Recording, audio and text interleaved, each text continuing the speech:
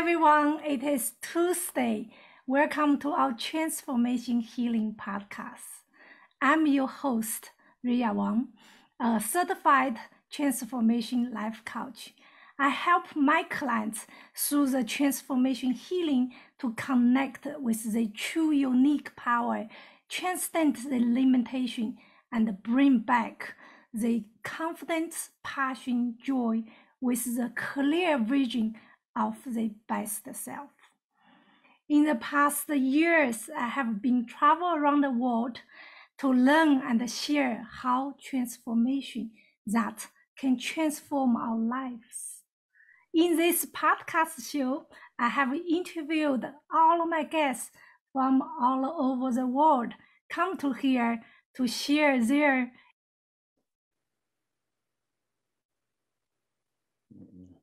all of you that can help you get the tips that to help you with your challenge.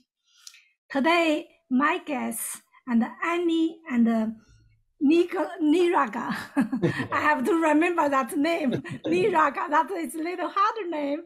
So they believe the people as a well-being journey that everyone deserves to be healthy and supported. Annie and Niraga inspire, encourage, and assist people with the simple way to feel better, look better, move better, and live better. How wonderful is that? Welcome to Annie and Andy and Niraga. Thank you. Thank you for being here with me. Thank you. Thank you for having us. So I always ask the people, my guests, first things is tell us where you guys come from. We are in Grass Valley, California. So we're between Sacramento and Reno. We often tell people it's the foothills of Tahoe. Oh, foothills of Tahoe. Yes, I was inviting you guys come to my sun healing event. That's quite a bit of the drive, huh? Yeah, a little bit. How about the Niraga, where you come from? I'm originally from Idaho, but then we landed here in Northern California and we've lived here for a good 20 odd years. So yeah. Oh, that's a long time. How is it that you guys like that? We love it here. It's Northern California is beautiful. It's very a lot of open space, and a lot of communities are very connected to nature, and it's a really beautiful place to live. Yeah. Yes, I think this just in general, this California is a beautiful place to live, right? It is, yes. So we are fortunately blessed to live in this beautiful area. Yeah, it's amazing. So come to this show. So I wanted to, can't wait to hear how do you overcome with your challenge. We know in our life we always go through with different challenges. So what is the big challenge that you guys overcome to become who you are today? Share that with us. I would say for me, one of the biggest challenges is just overcoming myself, especially any negative tendencies, or just becoming a better person, figuring out techniques that help me become the best version of myself. And also being a father of a almost 9-year-old girl, that's taught me a lot about myself and about raising another human, and just all of the things you learn from each other, from yourself and from your child through that process is pretty amazing. Yeah, I think the reflections of who you come in contact daily with give you so much fuel to do the journey of trying to understand yourself better. We have a quote up on our office wall here that says, mindset matters most. And I feel like Andy and I both, we've been married for a long time. And I feel like, especially in these last few years, that has really become kind of a core journey for us both individually. And then as a unit, as a family unit too, is to really work on, I think where your mind is and what you're telling yourself and what you're bringing in and how you relate that and the perspective lens that you see that through really does affect how you experience life. And I think that that's been a big focus for both of us, is really working on our mindset. And then that just filters out into everything else. You know, you start with the mindset and then you want to work with, you know, I feel like actually we sometimes see it as a triangle, and we have, we break it down. I break it down into mind, body, and spirit. So starting in any one of those areas is going to help you to strengthen all the other areas. So if you start with your mindset, it's going to help you to be like, oh, I'm going to work on my body too. I'm going to work on my connection to a source. And, or you can start with your body, and that ultimately helps you work on your mindset as well. So I think those are our foundational tools that we use both individually and as a unit, as a family unit. Yeah, definitely. Definitely. I think lately, it's not just lately, in the past few years, especially in this COVID time, you know, how much people can struggling with a lot of anxiety, with a lot of some situation like we cannot change, you know, when things happen. So if that things happen, you are in that situation, example, you lost your job or you feel trapped in this anxiety, you didn't know how to get out. So in that situation, how do you can help there with the mindset? What does that mean at that point about the mindset? How to get out in that situation to feel better? Like we talk about, I want to feel better, living a healthy lifestyle. How we do it? What is a simple way we can do it? For myself and which I've gone through these struggles. I went through these struggles over the last few years. You know, I've definitely gone through my ups and downs, and really one of the simplest tools for me is just coming back to gratitude. You know, really taking a moment to just be grateful for where I am in this moment and what all the blessings I do have. It's really like that. It sounds so simple, but it is so profound. If you can really just wake up and see something and be grateful for it, and then that will build the next one. What's the next thing that you see that you can be grateful for? What's the next thing that, you know, I take it in breath. It can be so simple that, you know, bring it down to just breathing or looking out and seeing a bird, or, you know, it really comes down to really taking it to baby minute steps, I think sometimes, because the world was very uncertain. It still is. Life is very uncertain. And so giving yourself that moment, that little tiny milestone, stepping stone of like, in this moment, what can I be grateful for? In the next moment, and that really helps. I think for me, it helped. And I see it helps for other people too, is really breaking it down. And gratitude is one of the simplest forms, I think, to get out of any stuck, uncertain position.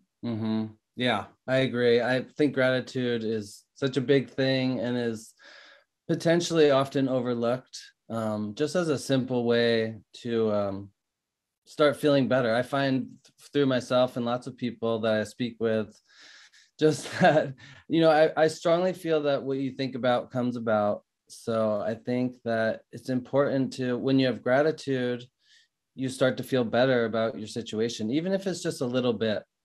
And then other things for me personally that I use, that I consider to be anchors in my days and in my life, is meditation. Like especially starting and ending the day with could even be 5-10 minutes. Ideally, I try to do more like 20. That also journaling, which you know, I want to get more into. I haven't been doing it religiously, but I think also that goes with gratitude too, writing down things that went well during the day, you know, not always focusing on things that aren't going well, which I feel like is an easy thing that we're taught and we learn as we grow. And now I feel like we're trying to unlearn that and go the other way with it. And also for me, exercise is a huge thing for me, for just changing my mindset, changing my state, especially cardiovascular, really getting the body moving. And I just find after exercise, there's like a natural high that really is great for combating that state of not feeling well or feeling stressed, and you know, all those things that we all feel every day. And I feel like it's all about finding these little tools that we can use in those moments to just shift it a little bit. Makes such a huge difference, you know, for myself and for many people that I come in contact with. My mom used to say, just like if you're feeling stuck, and I go through bouts of kind of just, I get so overwhelmed that I stop.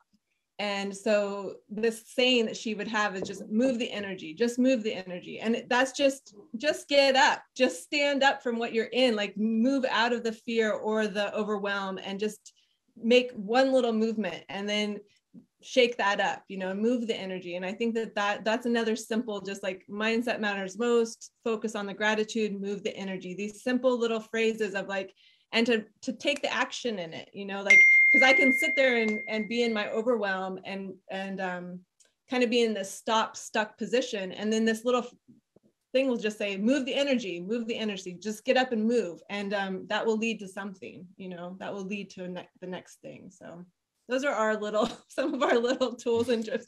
I feel like one of the blessings of this whole journey with COVID, even though we were so isolated, I feel it really did bring us together, and everyone's kind of bringing what they have to share and their tools and their tips and their little bits and pieces to help one another. And I think that there's a lot of mentors out there that you can connect with and glean these little things that help you in life. So there have been blessings in this darkness. There's been a lot of light too.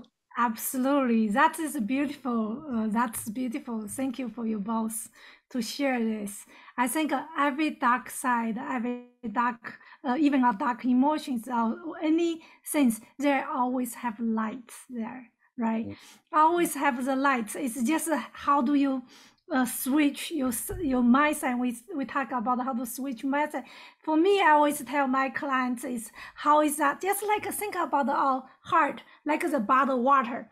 So when you're falling with that thoughts, with the like unpleasant the thoughts, so you are full. You couldn't feel a lot of love, couldn't feel better. You have to empty out that time to raising your gratitude, love, that you will be start to open the eyes to see the tree, even the same tree, but they have different feelings, right? Mm-hmm. Like just like you said, the beautiful is just move the energy. Everything in the world is the energy. When we stuck there, we call the stuck the energy, stuck in the box or stuck in the bottle. How to just shake out, just standing up, start shaking. That's what I learned in the Kundalini meditation is just start shaking. When you start shaking, everything you hold in your body, that's release. Then walk outside, hug the tree, all of these little things, right? That is beautiful. Thank you for sharing that. Yeah. So come to us a profession. What are you guys doing that? How to make people feel better and how to live in the life with healthy. So tell us a little bit about what is the work you do to help people. Do you have any example moments that helped your clients that they get so excited, shift their life to be better? Actually, what you just spoke of reminded me a lot of what we do when you're speaking of the glass being so full and that you need to empty it out. A lot of the work that we do that's connected to the nutrition aspect of what we do includes intermittent fasting, like supported botanical intermittent fasting.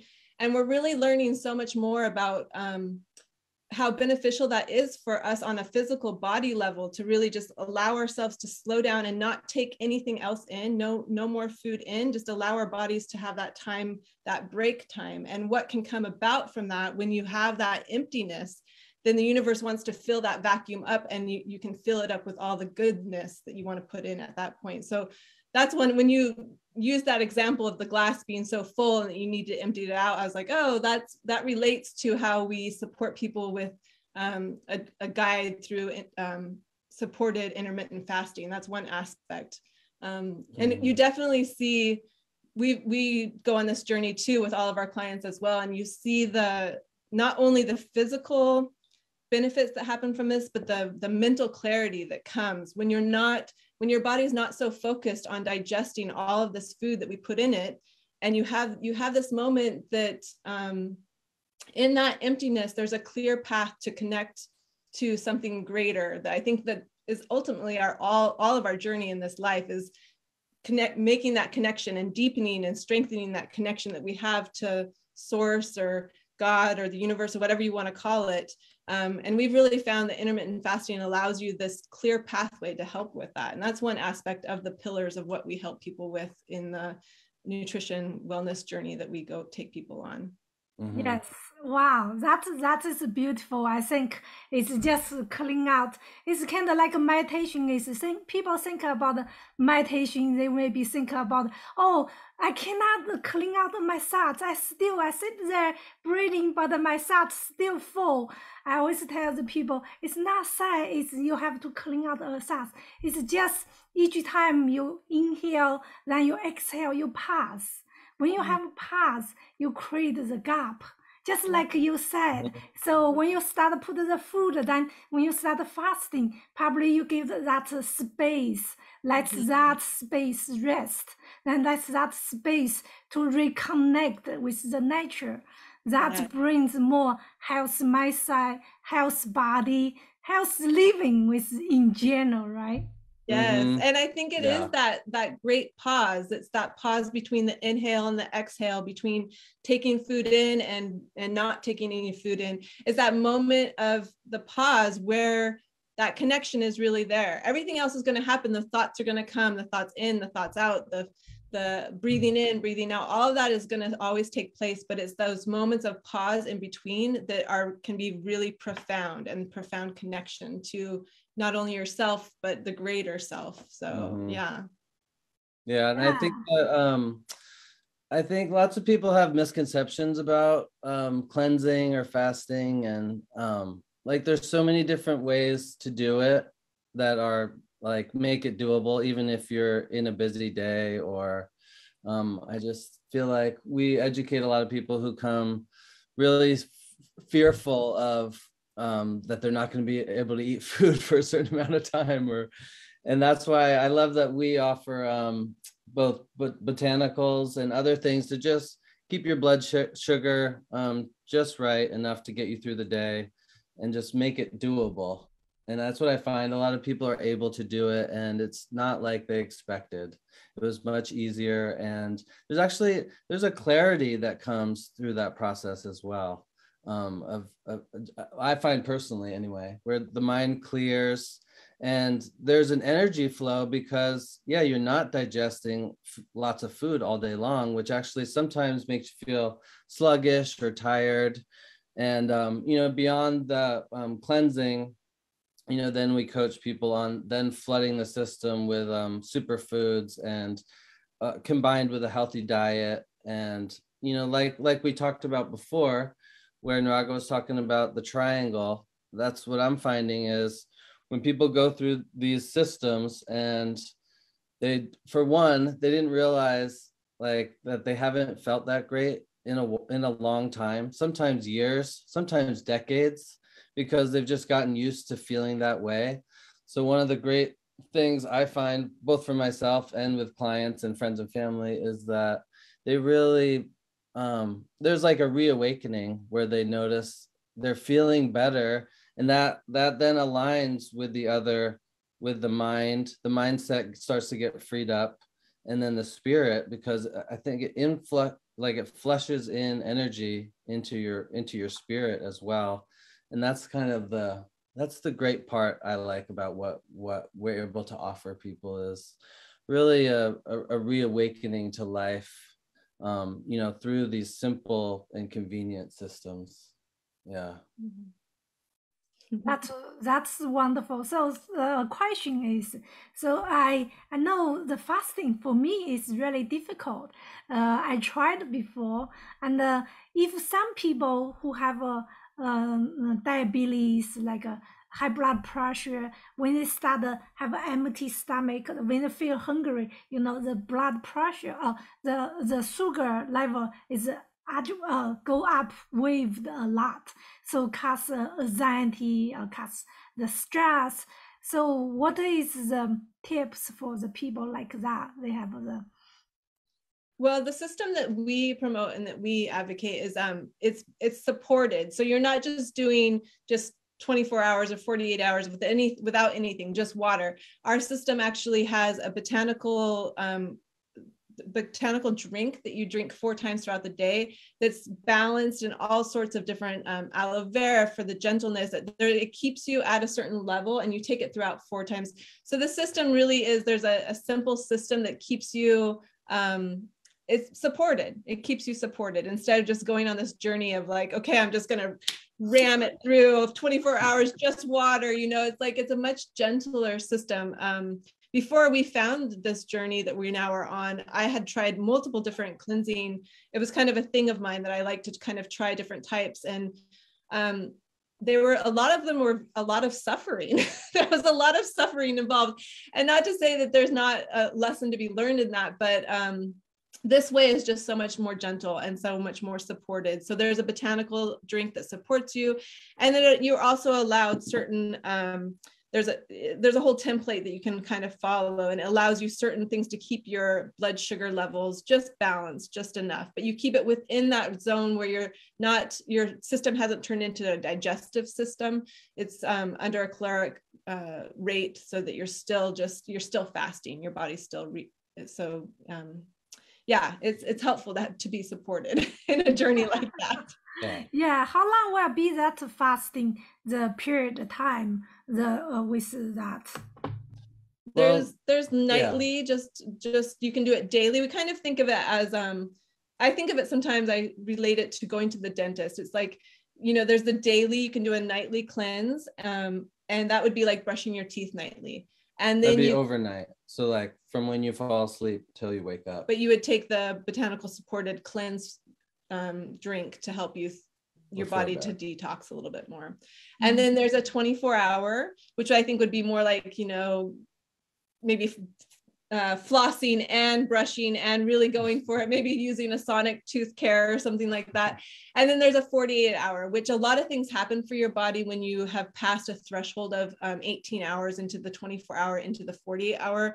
There's your body goes into, it starts going into this zone where it starts to really work on your visceral fat, which is the fat that we hold that is very toxic and harmful for people.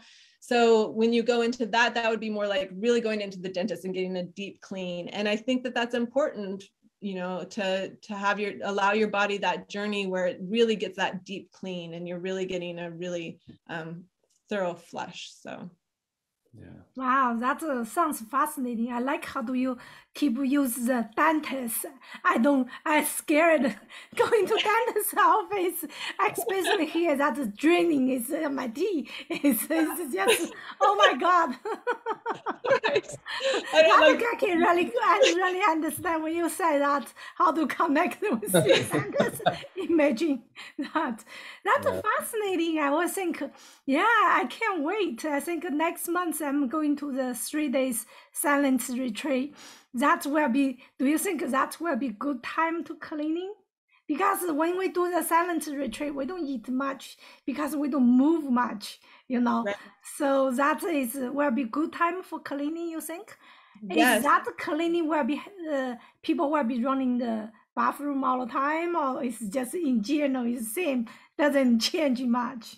Yeah, no, ours is not any type of diuretic kind of cleanse. It's more of a cellular cleanse. It's working on the cellular level. So you're not running to the bathroom. You're not doing anything like that. It's working on the cellular level. And in fact, that botanical drink is all these herbs and things like that that are working on plant medicine, working on your cellular level to help detox the impurities and the toxins that we gather in our cells. So it's helping to release those. So yeah, and of course, when you're doing a silent meditation, I mean, you're already diving deep on one level and one aspect of really going into that quietness and really cleansing out, you know, slowing down the thoughts, being in that pause moment much longer. So I feel like it would be a great time to do it. You know, I think it depends on where you're having your retreat.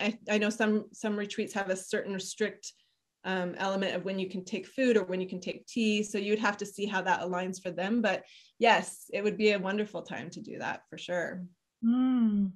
Thank you. Thank you. Yes, that's beautiful. I think thank you for you guys come to this show to share all of this. Even myself hear about that, I get fascinated that, oh, I should clean. I think everybody needed to cleaning our mind, cleaning our body, cleaning us, just in general, bring us to the Zen space with our heart, with our body, with our mind, right? So I have one client, not one client, one in the group I've been talking about all of this, my side, how to bring the personal Zen. Then he was asking me question. Let me read this questions come to say. He said, is there a personal Zen? If we read and study the Zen, then healing's imaging in the Zen journey that is being pointed to, so there is no fake self in there. I feel is. I wanted to ask, what do you think about the personal Zen? Is that Zen? Do we have a personal Zen? Personal Zen? Yeah, Zen, when I mean Zen, we could talk about Zen frequencies like Zen, is peace, calm. You can say the Buddha, we can say the Zen mind. We will talk about the mindset. Is connected with Zen also? Yes. Yes, definitely. Your own personal state of mind and state of being, I think, is a reflection of the Zen of the world, you know, and that there is that aspect out there. And I think that that's the journey that we're all trying to be in more often. Ultimately, you know, I mean, our highest selves want to be in that space of peacefulness and calm and tranquility and equanimity, you know, and the world gives us a lot of tumultuous examples to go to all the extremes. So finding that baseline where you're in that pause, in that Zen space, I think that, yes, it's the ultimate journey and the ultimate goal, I feel, yes. Well, and I think that from that space, you attract that from life or from the universe or from God or from whatever you want to say it is. So I think that's another aspect of being in that space, is that, you know, you attract good things and you attract good feelings, and then even when things maybe aren't so well, you're just more prepared to deal with that and to think through that in a healthy way, instead of just getting completely thrown off center, you know, long term, which happens sometimes. And so I think, yeah, being in a Zen mindset is something we're striving for moment to moment every day. Thank you for sharing. I think to be the Zen space with the mindset, first of all, we have to take care of our body. This body as a temple, right? Like doing the cleaning, doing the healthy workout. So anything is benefits for the body. So come back to, so you see I'm jump around, when mind jump around, connect with our body. So come back to our body. So what is the big benefits after people did what is the fasting you guys promote, or the program, what is the big benefits for that, for the physical? We not talk about Zen now, for physical body. Yeah, I think, just quickly, one thing I think for one is just the convenience. I feel like, at least in the nutrition realm of what we do, many people, maybe they know what to do, but they don't do it. Like, they're not cooking 3 healthy meals a day, or you know, so I find through our systems offer something that's convenient, a way to know that you're going to get nourishment into your body no matter what, daily. So I think that I find through lots of our clients, just the convenience part alone is really something that draws people in, because, and like when you're traveling too, whether it's business or personal, it's nice to just know that your bases are covered, you know, when you're away from home. Yeah. And so the nutrition aspect is giving you those, you know, some of the components that are involved in the nutrition system that we offer.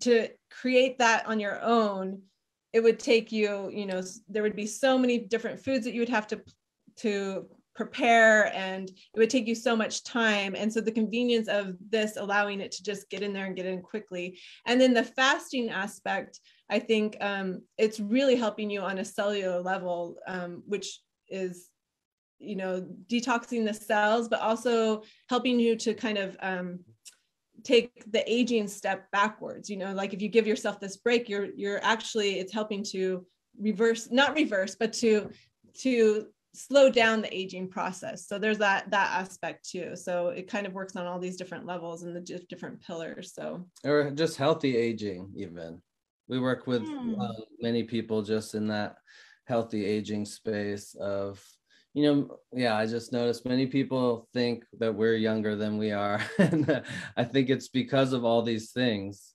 both body, mind, and spirit. And, working on all of those, makes a big difference. I guess I think just you said, slow down your age, become more younger. That will be attract to a lot of people. We all want to be younger. Yeah. Yeah. Yeah, that is beautiful. So thank you so much, you both. Thank you for coming to the show to share your wisdom and share your stories. So before you leave, I would like to ask then from my audience how people can find you guys. I know I posted all of you guys' website information on there. So now what is the easy way, just simple, then tell us how we can find you. I think, well, for me, it would just be on Facebook. At Andy MacKillop is me on Facebook.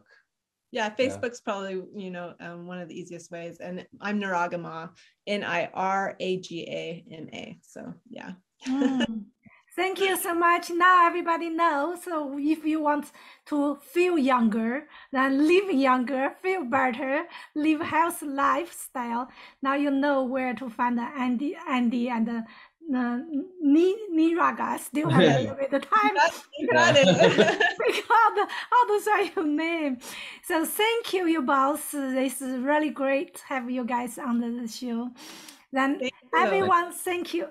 Thank you. So everyone, next time I'm looking forward if you have your stories, you have your challenge, that how do you overcome with your challenging you like to share with the world. You can connect with me. You know how to find me on my show.